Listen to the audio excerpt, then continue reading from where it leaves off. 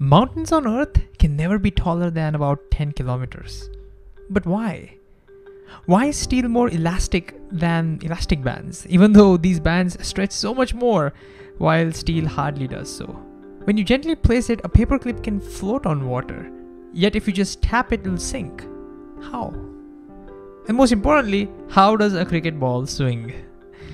Welcome to Properties of Matter. We'll explore these and many more questions in this course. If you're excited, let's dive in. This course is aligned with your Class 11 CBSE Properties of Matter, basically solids and fluids. And inside the unit, you'll find videos that help you clear the concepts, practice questions that will help you practice. There'll also be quizzes and unit tests which will help you gain complete mastery of the subject. If you're ready, let's begin.